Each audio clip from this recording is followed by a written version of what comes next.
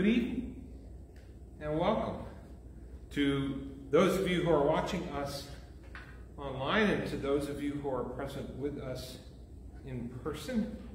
We're going a little old school with the technology online, and old school because we're making use of our paperworks this evening for our worship together.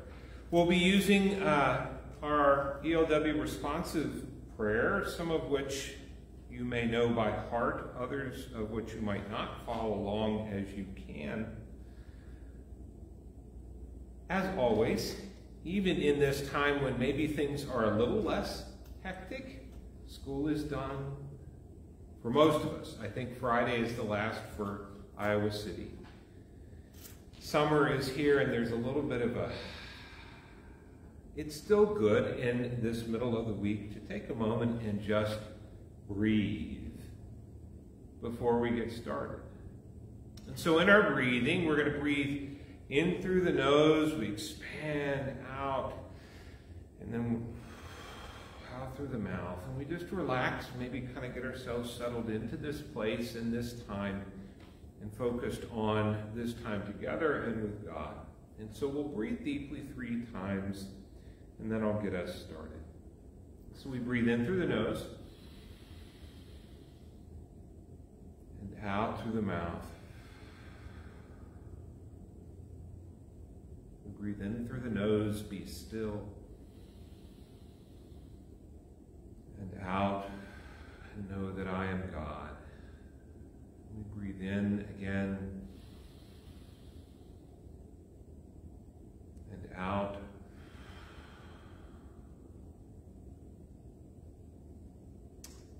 We begin on the side of your sheet that says ELW responsive prayer. Holy God, holy and mighty, holy and immortal, have mercy on us. Our Father in heaven, hallowed be your name. Your kingdom come, your will be done, on earth as in heaven. Give us today our daily bread. Forgive us our sins as we forgive those who sin against us. Save us from the time of trial. Deliver us from evil, for the kingdom, the power, and the glory are yours, now and forever. Amen. I believe in God, the Father Almighty, creator of heaven and earth. I believe in Jesus Christ, God's only Son, our Lord, who was conceived by the Holy Spirit, born of the Virgin Mary, suffered under Pontius Pilate, was crucified, died, and was buried. He descended to the dead. On the 3rd day, he rose again. He ascended into heaven. He is seated at the right hand of the Father, and he will come to judge the living and the dead. I believe in the Holy Spirit, the Holy Catholic Church, the communion of saints, the forgiveness of sins, the resurrection of the body, and life everlasting. Amen. We'll continue with the dialogue on the back. Show us your mercy, O God, and grant us your salvation. Give us the joy of your saving help again, and sustain us with your bountiful Spirit. Give peace in all the world, for only in you can we live in safety. Keep the nations under your care, and guide us in the way of justice and truth. Let your way be known upon earth, your saving health among all nations. Let not the needy be forgotten, nor the hope of the poor be taken away. Create in me a clean heart, O God, and sustain me with your Holy Spirit. Lord, hear my prayer, and let my cry come before you. The Lord be with you. Let us pray. Oh, Lord God, we give you thanks for blue sky, for sun and warmth that brings growth to plants around us. Maybe a little more rain would be nice. We give you thanks for this opportunity to pause in this evening time of summer. Sun still warm around us, still things to do and see. And in this moment, we pray that you would open our eyes to see your truth in these texts before us. Open our ears to hear them. Open our hearts to understand them, and move our feet that we might go and do them. We pray all these things in the name of your Son, Jesus Christ, who is our Lord. Amen. So I have two texts today. The one is a poem, and it's from Ezekiel. The other is the gospel text from Mark. And the Ezekiel text says this. It's Ezekiel 17, begins with the 22nd verse. Thus says the Lord God, I myself will take a sprig from the lofty top of a cedar. I will set it out. I will break off a tender one from the topmost of its young twigs. I myself will plant it on a high and lofty mountain. On the mountain height of Israel, I will plant it, in order that it may produce boughs and bear fruit and become a noble cedar. Under it, every kind of bird will live. In the shade of its branches will nest winged creatures of every kind. All the trees of the field shall know that I am the Lord.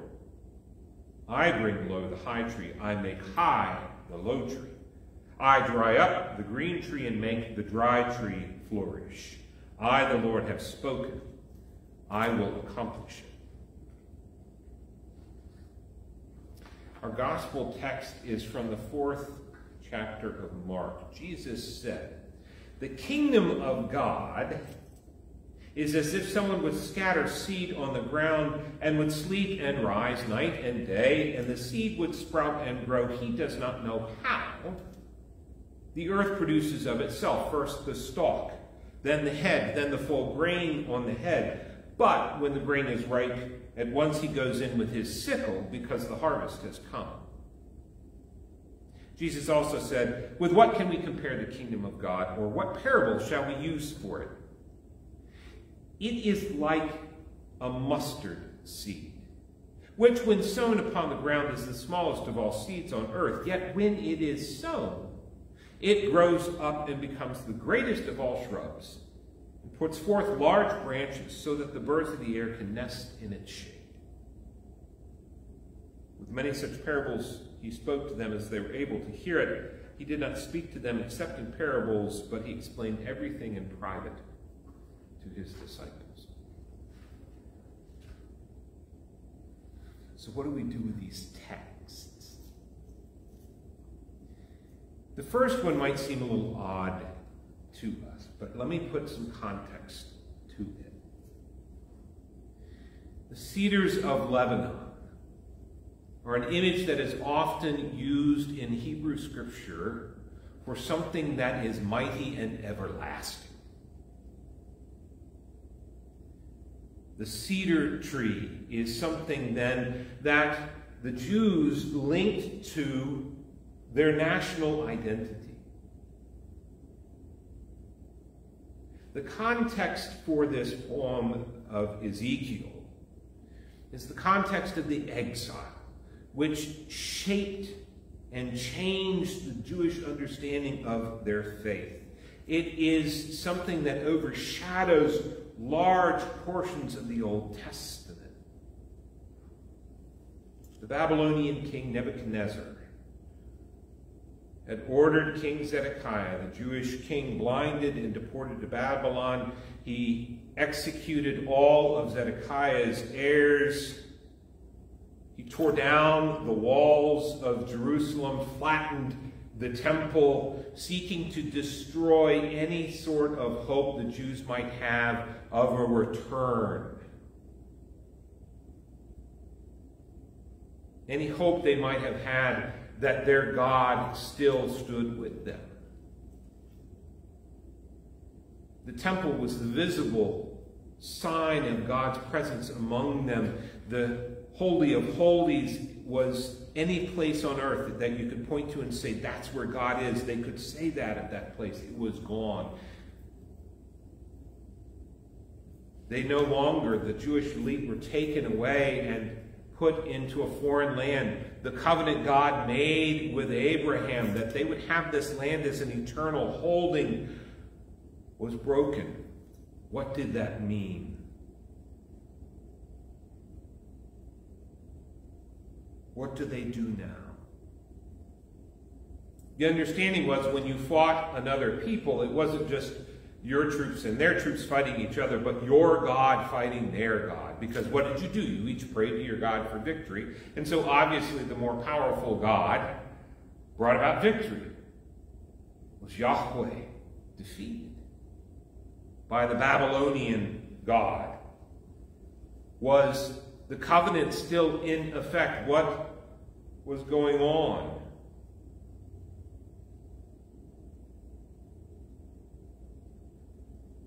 As they sat in Babylon and wondered, they began to remember the prophets that had come and warned them if they didn't straighten up and fly right, bad things were going to happen. There were consequences for the decisions that they made. Other gods that they had worshipped, not caring for the ones whom God had said they needed to care for, widows, orphans, foreigners in their midst.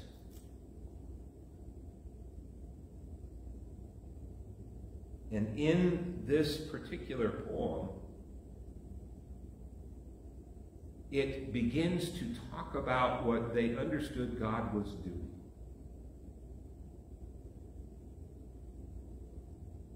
God taking the top of a giant cedar tree, planting it somewhere that it does not belong, on a mountaintop. Mountains are understood to be the place that you go to be close to God. Israel, or Jerusalem itself, is built on a plain, a mountain. You literally go up to Jerusalem. You'll hear that language often in Scripture. You go up to Jerusalem. It doesn't matter whether you're north or south.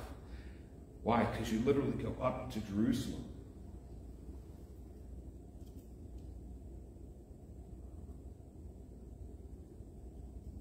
They've been planted elsewhere, but God is the one who is doing the planting.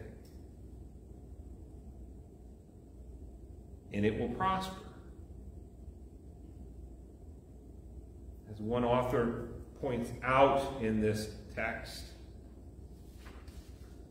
God is about inverting expectations. What they had looked at as defeat, a defeat for God, was actually a way in which God was working still. And there was promise still, even in the midst of what looked like defeat. Exile. There would still be bad times to come, but the promise was God was planting a new thing, and the promise was still intact. God was still their God. We have a similar kind of thing going on in these texts from Mark. Planting texts. The guy goes out and sows seed. Another translation of the text would be, in this manner the reign of God is, as if a man would throw seed on the earth. The reign of God is like this. Guy throws seed on the earth, he goes about his business, and kind of wakes up and says, oh look, something has sprouted. The next one, Jesus says, the kingdom of God, the reign of God, is like a mustard seed. And the word here for seed is something a little different. Spore might be a little better way of putting it. It's not your typical word that's used. In mustard seed, the language that's used for that plant, it's often considered to be a weed, even in that day and age. It's sown on the ground. It's the smallest of seeds, and it is. If you've ever seen what a mustard seed looks like, it's really tiny. And yet when it's sown, what does it become? Now, the author, Jesus exaggerates a little. The greatest of all shrubs puts forth large branches so that the birds of the air can make nests in its shade. That language harkens back to this language of Ezekiel, right? The cedars of Lebanon provide this shelter. This little mustard seed, which is the reign of God, provides shelter. It's a little thing that suddenly becomes really big. A seemingly insignificant thing that becomes this greatest of all shrubs.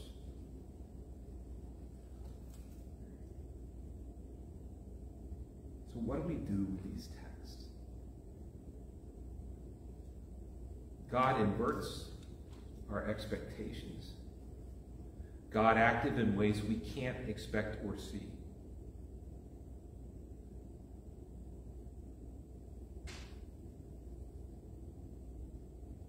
And God acting in ways that we don't control, but we're part of. The reign of God happens. He is planted. He is sown.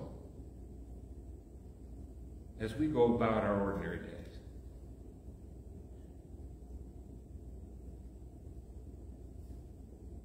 This guy, we don't even know if he's a farmer. It's just some scattered seed. And then he goes about his business, sleeps and rises, night and day, time passes. And suddenly there's something there. A little insignificant seed planted in the ground. Suddenly there's something there. The reign of God happens, parents, as you go about your lives. Making breakfast, getting them to school, getting them back, taking them to practice. While you're at practice, while you're in the car. It happens in the everyday, in the little conversations, in the little interactions. Very rarely is it, certainly for most of their lives, in long conversations or teaching sessions, right? It happens as these seeds get dropped, little things get dropped throughout their lives. Things you may not even remember, but that will stick in their minds. Just like there are things that were significant to you in the life with your parents. I don't know about you, I've shared some of those, and my mother has said, I don't have any recollection of that at all. But it was important to me. It's in those moments, those little seeds, that the reign of God happens in their lives. The reign of God happens, people of God, on your commutes. When you cut the grass, when you wash the dishes. It's planted as you speak with coworkers and as you watch movies. One author wrote, the reign of God is something you sow inadvertently, and it grows while you are busy going about your business. We sow seeds all the time. What seeds are we sowing? Are they the reign of God seeds?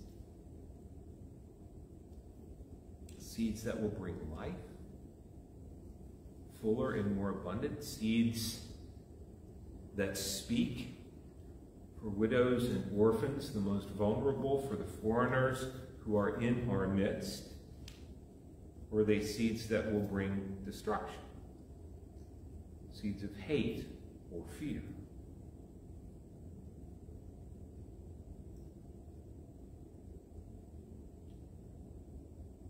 As another author put it, while we seek to be aligned with God and God's mysterious work, we know that it is ultimately God's work, not ours, right?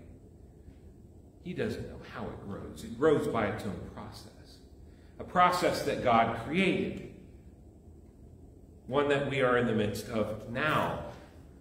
Corn loves the heat, but it's going to need some rain soon, right? We can't provide that. We can tend to it, we can sow it, we can perhaps feed it a bit, but ultimately it's God's word. But we are called to be laborers, to sow the seed, but also to reap the harvest. To see where this reign of God has popped up in other people. To be attentive to it.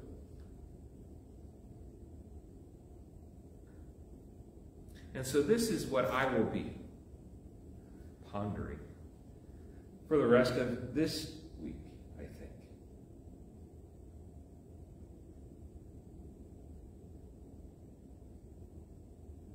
What it means to plant seeds for the reign of God. What expectations do I have that God is in work?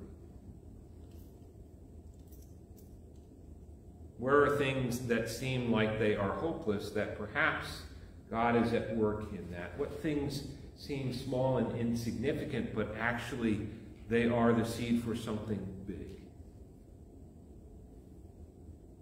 But also to understand, I may not notice it. Not at first. And also that it is not solely my responsibility. I had a conversation with one of my in-laws, and as we were talking about our duty towards those who are not followers of Jesus. And she has a great passion for that. And I admire that, but as a Christian who happens to be Lutheran, I also have an understanding from Luther's explanation of the third article of the Creed, which is our duty and responsibility is to sow the seed. Our duty and responsibility is not to make it grow. We cannot give someone faith. We can proclaim and trust that the Spirit will act in and through that word. We can live out in front of them as much as we can our understanding of the reign of God and what that looks like. But ultimately, it's the Spirit's work, it's God's work to transform someone else's life. The seed grows. We don't know how. All we're called to do is sow it and trust that God will work in God's own time, which to me is actually a great relief. I can sow the word. I can do that. I can attend to another. I can care for them, love them in the way that God has loved me. I can do that. And I'll leave the rest up to God. The God who I know is merciful and kind and just.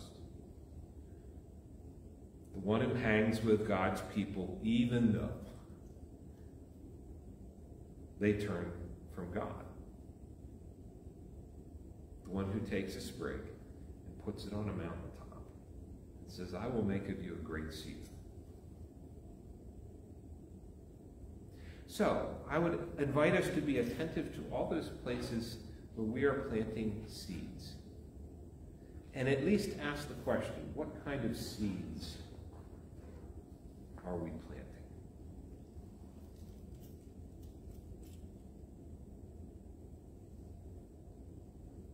Let us pray.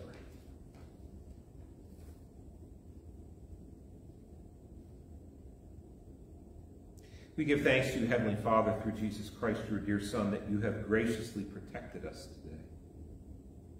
We ask you to forgive us all our sins where we've done wrong, and graciously to protect us tonight. Into your hands we commend ourselves, our bodies, our souls, and all that is ours. Let your holy angels have charge of us, so that the wicked foe may have no power over us. Amen. Let us bless the Lord. Thanks be to God. Almighty God, bless us, defend us from all evil, and bring us to everlasting life. Amen. An invitation for all to join us this Sunday, 9 o'clock a.m. here at the church. We'll have communion, which we will serve in our worship together. We'll also be online again at 9 o'clock. Our adventures with Flat Jesus have started.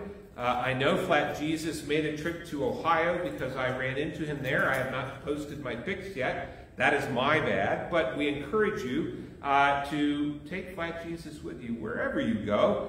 Snap some pics with Flat Jesus doing whatever it is, baseball or swimming or parks or biking, post those pics to our Facebook page, or use a hashtag, send them to us, and we'll share those throughout the summer to see where Jesus will be. A reminder that our Vacation Bible School registration has opened. You'll find links to that in our e-news.